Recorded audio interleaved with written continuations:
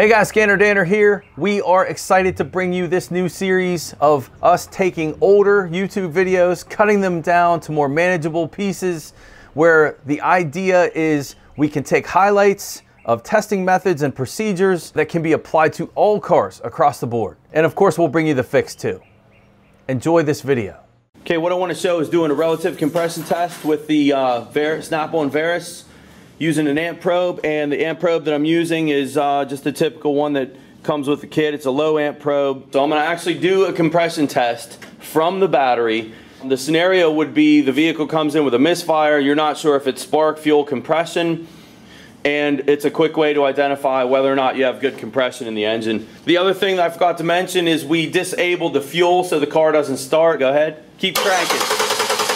Keep cranking. Keep cranking. All right, that's good.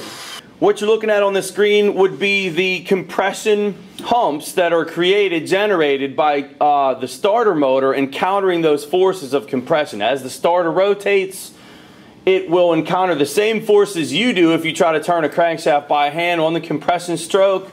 It becomes more difficult, amperage is going to rise, so each spike represents cylinder compression. Alright, I got the spark plug out now, and so what we have is one completely dead hole. No compression in one of the 6 cylinders. I've disabled the ignition now at this point because I have a spark plug wire off and I don't want that plug wire laying with nowhere to go and all that energy built up in the coil. I don't want to damage the coil. And can you go ahead and crank that for me?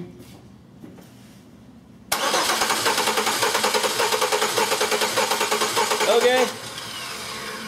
So 2 things I want you guys to do. First thing is, did you hear the way the car cranked? Did you hear the inconsistency in that crank?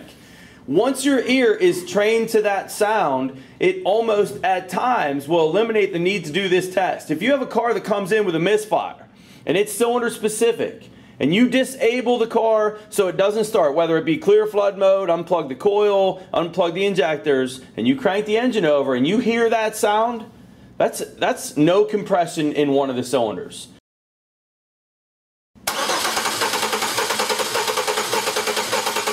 Okay.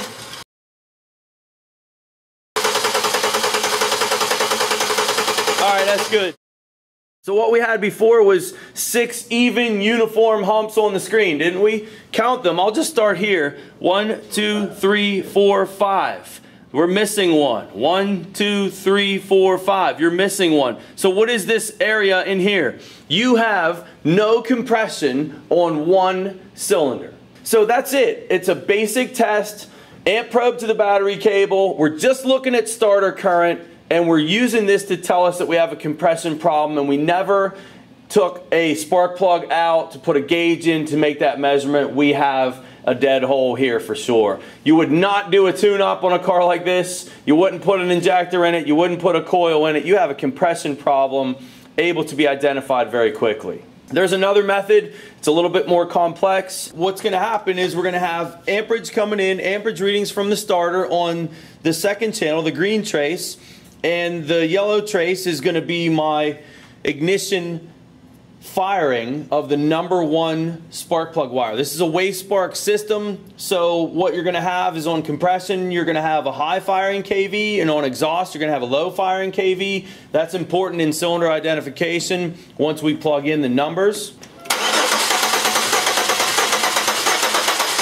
Okay, you see the yellow trace is actually your #1 cylinder firing. So this is #1, this is #1, this is #1, this is #1, all the way across. What you're looking at is low, high, low, high, low, high. That would be what you would expect from a waste spark system where it's firing on compression and it's firing on exhaust. So the yellow trace is our sync and our green trace is our amperage from our starter. And #1 on compression, again, is when the spike is high. And so this is the #1 cylinder right here on compression. This hump right here would be the #1. So the next thing you would need is the firing order. We looked up the firing order already on this car. It's 1, 2, 3, 4, 5, 6. It's a very easy one. And you see this would be 1. The missing cylinder, which is our valley here, this gap. So this is 1, 2, 3, 4, 5, 6, and then starts over. 1, 2, 3, 4, 5, 6. So you can see that cylinder number 2 has no compression. So that's it, relative compression test on the Snap-on Varus, identifying, synchronizing starter current with ignition waveforms. There's other ways to do it on other systems. This is how you do a wave spark. Thank you for watching. I hope you enjoyed the highlights of this case study. If you have any questions about the testing methods being shown, or you'd like to learn more about my process, click on the link in the description for the full-length video. As always, don't forget to like and subscribe, and more importantly, make sure you click on that bell icon to get notifications of all new uploads.